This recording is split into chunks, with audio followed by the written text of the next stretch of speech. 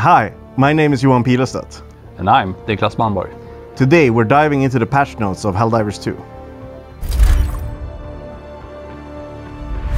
One of the major changes, or well, general changes that we've done is that we have increased the damage that you do when you do partial damage. So partial damage is when your armor penetration is the same as the target that you hit. Normally you did half damage. Now you're doing like 2/3. We feel that it removes some of the sponginess. It feels better overall. You see it as with like stuff like the anti-material rifle versus gunship, or Liberator Penetrator versus the chest of a Devastator. Like it feels like it took way too many shots when you got into that position, and yeah, now it still matters, but it's you won't feel futile to try and get that damage in. Nice. I love the next one. Yeah, it's just one of the reasons you suddenly died was like someone hit you in the head. It hurts. Maybe it hurt too much. So we lowered the damage you take when you get hit in the head to, it does 50% more instead of 100% more damage. So that's taken down. So it means that I will get less moments of those kind of sudden deaths. Yes. Especially against the bots, I assume. I mean, the bugs hit you in the head surprisingly often. Right. So, yeah. So stuff will do more damage, but you will die, like the sudden death type of thing will happen less. Right, and with that change as well, it's easier to get injuries again. Yes.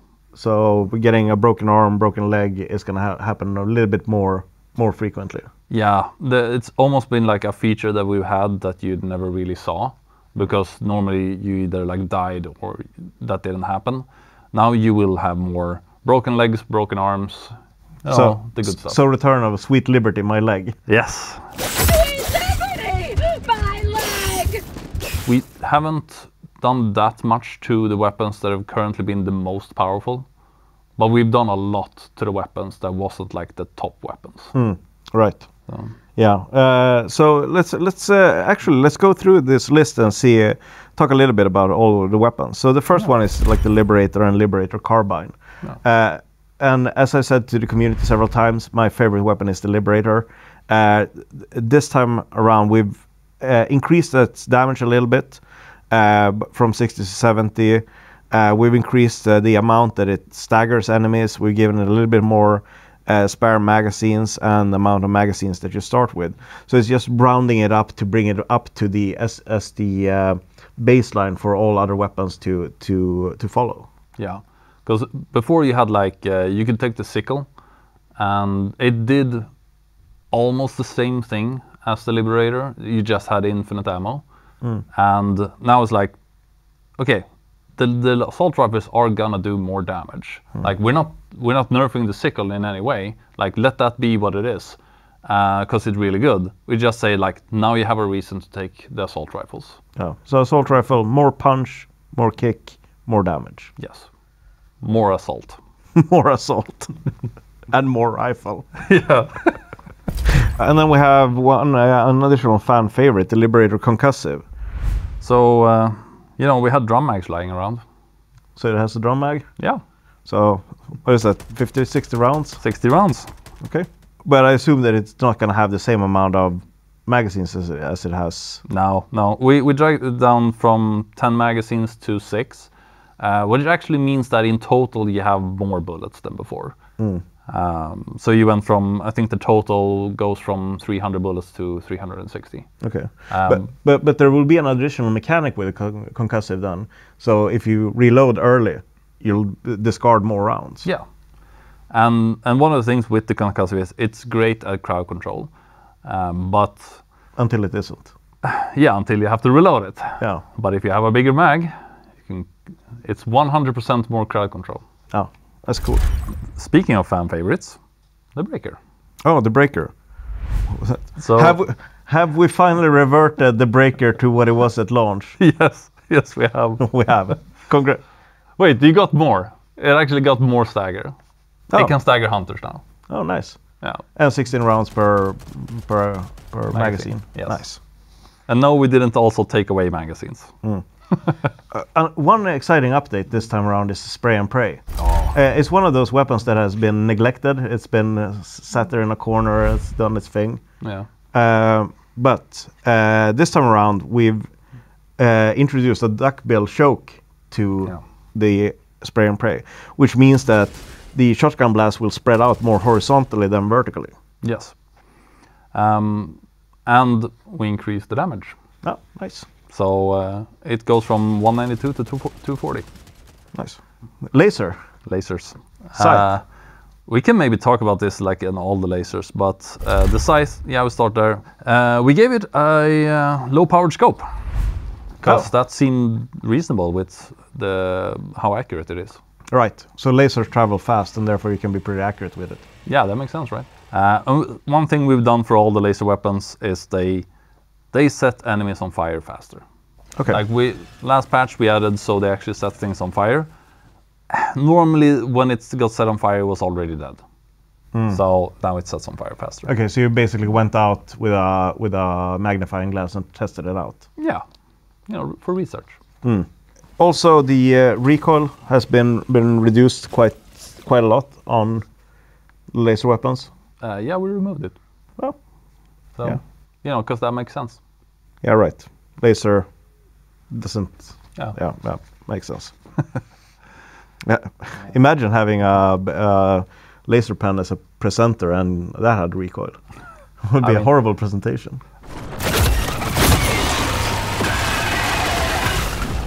Oh, another favorite, the crossbow. Ah. It has had so many changes at this point. Yeah. But I think we're finally there. When it was introduced, it had a big explosion radius and it did a lot of damage. So what we did was we gave it a big explosion that did a lot of damage. So I think we're back. Okay. I think we went full circle on that one. Yeah. Except that it's also one-handed now. This one is one that nobody asked for, but we did it anyways. And that is the Eruptor. Yes. We brought the shrapnel back. Yeah. We're finally there. We finally had time to do it properly. It has shrapnel. It is not when it was introduced, it actually had the wrong shrapnel. Like it did potentially over 9,000 in damage. That's a lot. Yeah. It's over 9,000. It is over 9,000. Now it won't do that much, but it still has a lot of shrapnel. It feels good. It's what it's supposed to have been. Right. And but did you remove the explosion? No. Okay. So it's explosion and shrapnel. Yeah. And then going back into some other older weapons, the Defender. Yeah, I mean, we adjusted it slightly. It was just slightly too weak. So we increased the damage a little bit, and that's it. After that, though, we have a weapon that wasn't that good, but a lot of people used it, and it was a favorite. It's the Liberator Penetrator. Okay. And we upped the damage. okay, so and the Liberator Penetrator now is at the power level where the regular Liberator was before. Yeah, we increased it from 45 to 60. Yeah. So that means that it will shoot as the Liberator did, but punch through armor. Yes. So it will do more. More. Okay. Yes. Cool. And then we have the marksman rifles. Yeah, so let's talk about those in like a bunch. The Diligence and the Counter Sniper. So we just took them to 11. Just like 125 damage from Diligence, let's go to 165. That makes a lot of difference when, like, if you're shooting at a hunter, it dies in one shot. Hit the body, it dies in one shot. Shooting at a warrior, hit the head, dies in one shot. Okay, so you mean with the regular Diligence, people will be able to live out their marksman fantasies against the bugs and just go from headshot to headshot to headshot? Yes. And if you have really like those marksman's fantasies, then you just go to the Counter Sniper. Because we took it up to 200 damage. And we increased the stagger force, and the damage versus durable, we like more than tripled it. So it doesn't matter if I just hit a Devastator, they'll wobble around.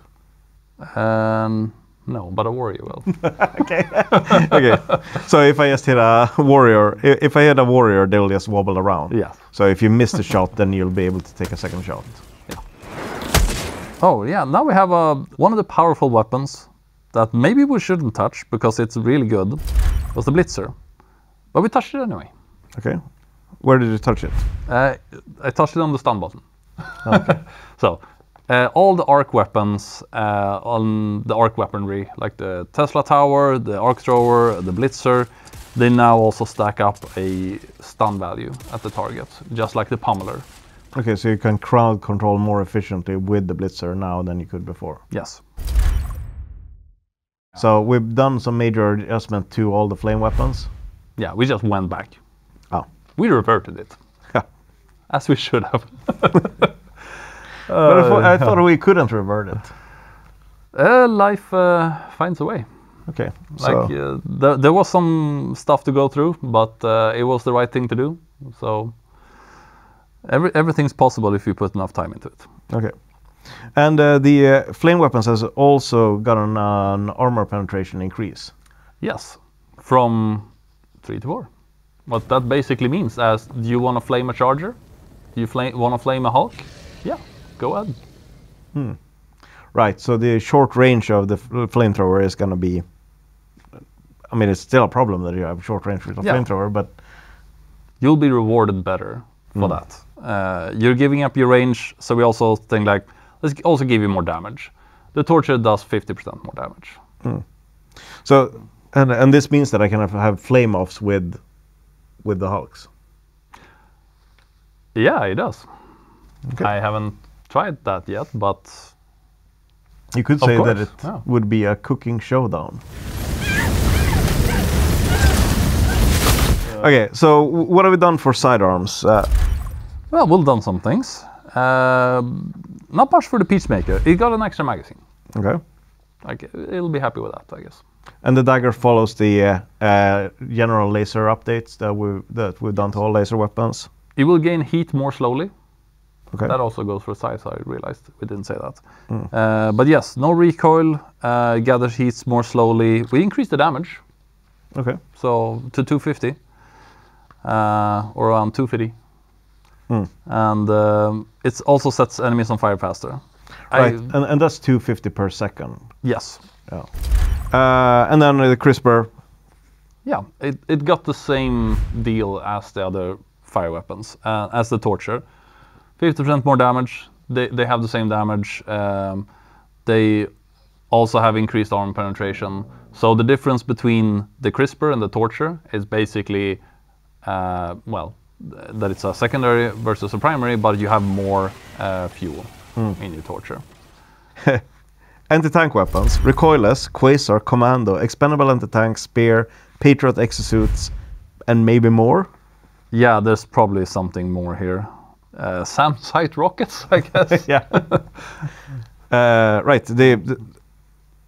Their damage has been increased massively. Yes. The recoilless went from 650 up to 3,250. And it doesn't take a math genius to figure out that that's a lot more. It is. It is indeed. Now, the health of armored enemies has also gone up some, not to the extent that anti-tank weapons have. And their weak spots have not gone up in health. Well, it's like the charger butt has not gone up in health. The head have, but it's a target for this type of weapons. Okay. And yeah, we have it basically into 3 types of categories, which was slightly different than they were before. So, because you have your spear, it's the big puncher. It does 4,000 damage now. So I think it's the one with the highest damage. So you'll definitely eliminate almost anything that it hits. Yes. I think a Bile Titan and a Factory Strider can take more than 1 hit. Okay. But in 2 they'll... Yes. Finito. So then we have the recoilless rifle and the spear are the big hitters. You don't have to be that precise. If you hit the charger in the side, it'll die. And if you want to be more precise, then you have the next category of weapon, which is it's like the expandable anti-tank. It's the quasar. If you hit the head of a charger, it'll die. Also a charger behemoth. Hit the head, it'll die. Hit the side, it won't immediately die, but it will be really, really damaged. But you'll knock it open so that other people can pour into it and so forth. Yes. And then we have the third category, which is like the Commando, the Patriot Exosuit rockets. And they do a lot of damage, so you can just like pour into it and like stuff will die. Stuff will die faster than it used to, but it won't be as much of a one-shot solution. Okay. So basically what this means for all of these dedicated anti-tank weapons, if I team up with somebody and assist the reload capacity as a team weapon, you'll be able to lay down some proper fire. Oh yeah, if you take a recoilless rifle and you have a body that reloads you, like everything goes away. As long as you have ammo, stuff will die. Okay, so it's basically like having a delete button on hand that you use together with a friend. Yes. Cool. As it should be. As it should be. So a grenade launcher. Yeah. Have an extra mag. Why don't you? Yeah. Okay, so that means you have 3 belts now? Yeah. You start with 2, and if you start with the max, then you'll have 3. Okay. We did increase the explosion radius a bit, because why not? Oh. Have fun. Blow stuff up. So, and what about the laser cannon? I assume it follows the rest of the lasers? Yes, it does. But because it's AP4, it can now hurt a Bile Titan. Oh, okay. So you'll see a laser show of 4 laser cannon users just bringing down Bile Titans. Yeah, if you want to do that, if you want to have a laser show and you want to kill big stuff, go ahead. Cool. Okay. Another weapon that has been varied a little bit in efficiency is the arc thrower. What's its thing now? Yeah, so we're bringing it back closer to its former glory, plus them some more. It is currently 35 meters. We took it up to 55. Okay. And it will jump additional times and branch off. So now you usually won't hit one target. It will jump around a lot more. Oh, and that includes your friends as well. Yes, of course. So more volatile, more powerful. Kill your friends. Yeah, and it has the stun effect. Oh, right. Now. Okay, yeah, it follows the same logic as the Blitzer. Yeah, which is great, and it's that kind of consistency that we're looking through for in all of the weapon systems, so that if you know lasers, and they work the same way. The arc weapons, they work in a similar fashion. Yeah. So what have we done to the railgun? We booted it up again. So the railgun does a lot of damage to normal enemies. It didn't do that much to very large enemies and like large volume bodies, also known as the durable damage. So we kind of quadrupled that, basically. Okay. From 60 to 225 in durable damage. And then to reward you properly for when you're taking risk, like just in safe mode, it will be stronger. But also remember, like the big enemies also gone up in health. So it will be stronger against them.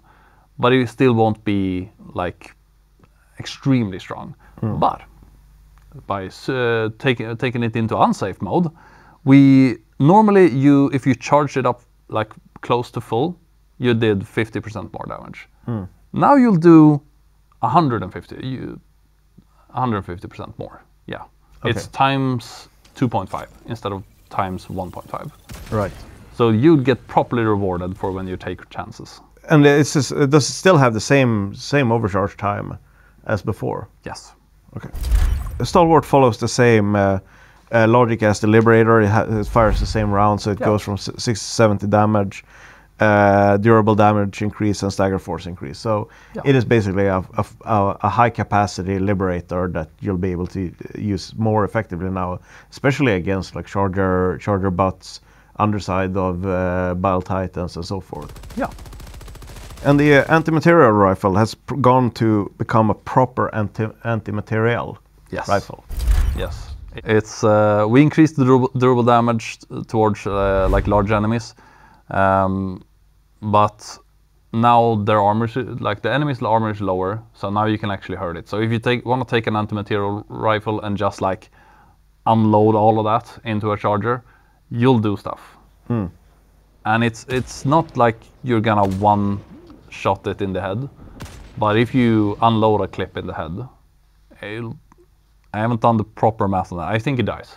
Yeah, it's the technical term. Yes. But it still it still has that kind of same use that it did before, where it's like Devastators and the Hive Guard primary targets for it.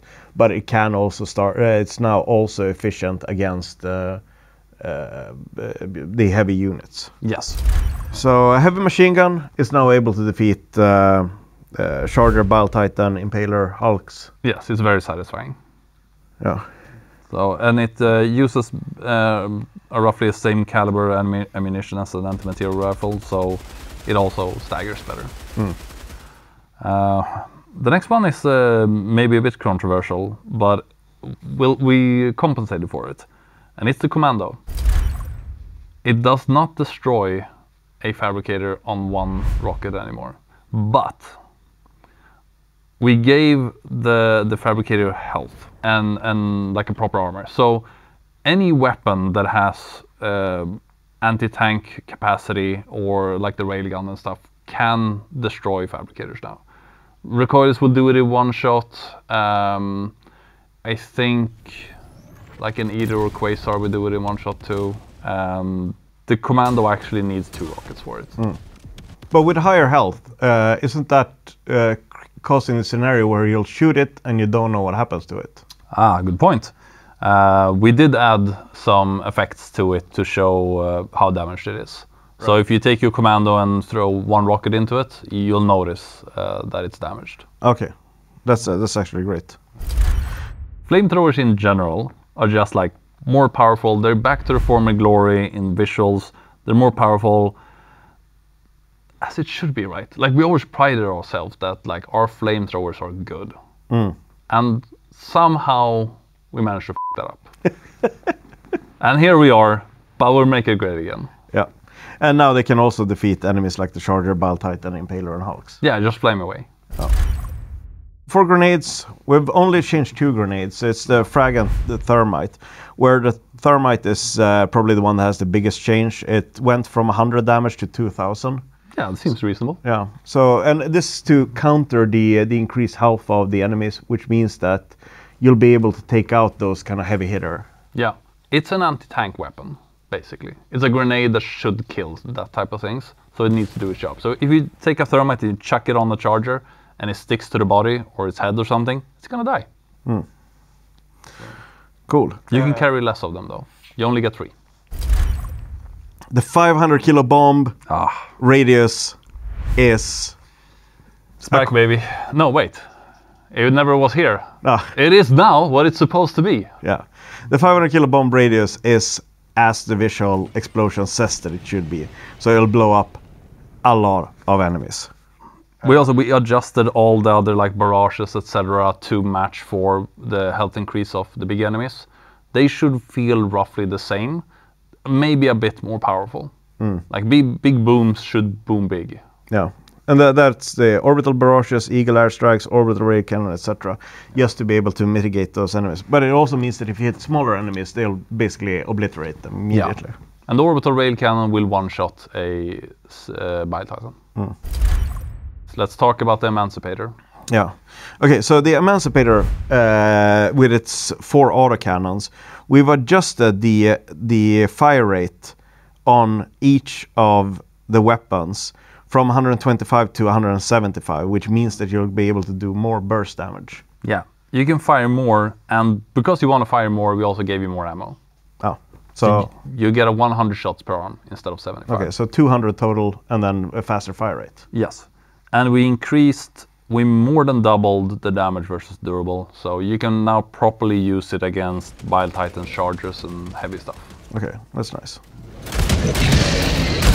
And we're back. Yes. Never left. Right. Imagine just saying we're back when you just go to the next cut. That's dumb. Okay, so let's talk a little bit about the gameplay changes to enemies. There's lots of things that we've done, and it's in the sort of in the spirit of like, yes, weapons are more powerful in this update. It is going to be much more engaging to play, but with that, to retain some of that challenge, we've really taken a good hard look at a lot of the enemies. Hulks, another fan favorite, or well, probably my nemesis. It kills me more than any other enemy. Oh, really? Yeah, I always die to them. All right. More weapons can damage it, like it has lower armor, but we decrease the health of the weak spot, so or like on the back, so they'll be easier to destroy. We did also increase. I thought the bruisers, they didn't do that much usually. So we increased how often they fire, and we ripped their, I think it's left arm off, and with the rocket launcher, and we gave them an energy cannon instead. Okay, that's great, because it will cause me to ragdoll less. Yeah, you'll just take a lot of damage when it hits you. Okay, so it's... There's enough rockets on the bot side. Yeah, I know, and you've said so as well. Yeah. That when playing against the bots, you are often just rolling around in the dirt. Yeah. What is up then with the Devastators, like rocket Devastators, specifically? Yeah, very specifically, yes. So the rocket Devastators, they have limited ammo. When they fire a rocket, you'll see one go away. And I think they can only fire like 3 bursts or something of it, and then they need to reload because they have an extra pack of rockets on the back. They can reload once. Then they're out of rockets. So basically, I'm hiding behind a rock. They blow their load all over me, and then I can move out of cover. Yes. If you hide behind a rock, they'll eventually run out of rock. That's... Yeah, it'll be a little bit of a walk of shame, but I think that's nice. Cool. Yeah, we should also mention the collision of the rockets is smaller. Okay. So you used to be able to, like, the rocket actually missed you, but it exploded anyway, and then you ragdolled. Okay, and how?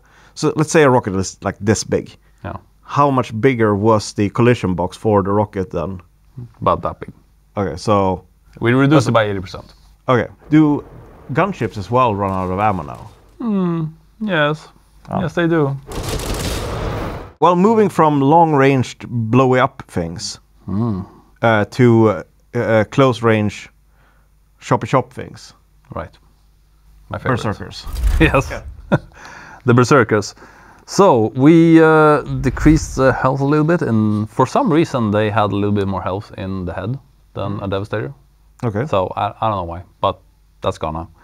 And the Devastators, they have the abdomen is like a weak spot for them. It wasn't for the Berserkers, so now it is. Okay, so it's making creating the consistency between the Devastators and the Berserkers. Yes. Okay, one of the things that the community has commented on the most, I think, is the charger. Yes. What's our perspective on the charger? What have we done and why? Right. So the charger is like, it's often there. It used to be very armored, and it was like hard to tackle. You needed the right tools, and usually you ran out of, like, I don't have more rockets now, so I guess I'll just drown in chargers.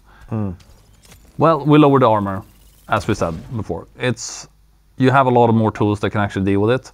We lowered the health of the butt. So that is easier to destroy. We also lowered the armor significantly on the belly. You can actually take a Liberator and shoot it in the belly if you're, for some reason, under it.